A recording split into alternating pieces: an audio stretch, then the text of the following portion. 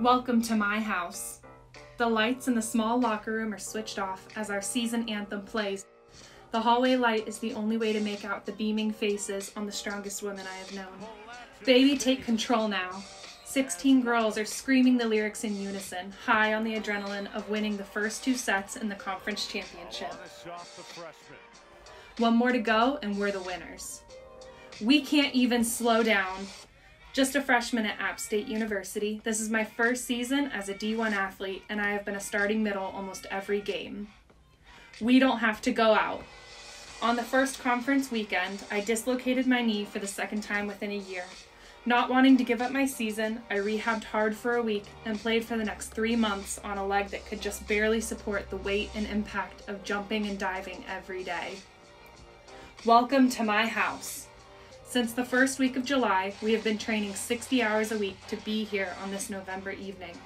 Through daily heavyweight lifting and conditioning, hours of jumping endlessly and swinging at balls until our arms felt like they would fall off, enduring the mental toughness to survive these physical obstacles and the mental games of having coaches that were abusive and isolating to 16 young women had led to this.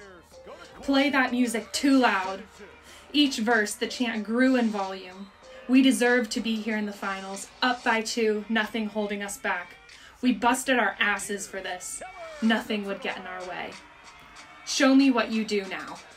We exit the locker room, still joined by our lyrical chant. Now is the time. Now we finish this. 25 points to being champions. The hunger is undeniable in the eyes of each player as we emerge back on the court. We don't have to go out. The set begins. We attack with everything we have.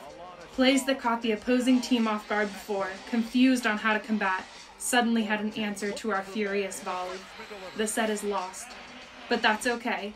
It's best 3 out of 5.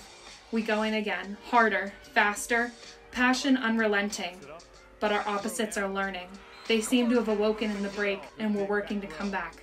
Welcome to my house. The 4th set is lost. Teams are even. We go into a 5th set, 15 points to decide the winner. It's tit for tat on the scoreboard. It's win by 2, but it goes swiftly. The next 2 points are lost. My team and my friends fall to the ground, sobbing in defeat. All our hard work, and it's all gone. Welcome to my house.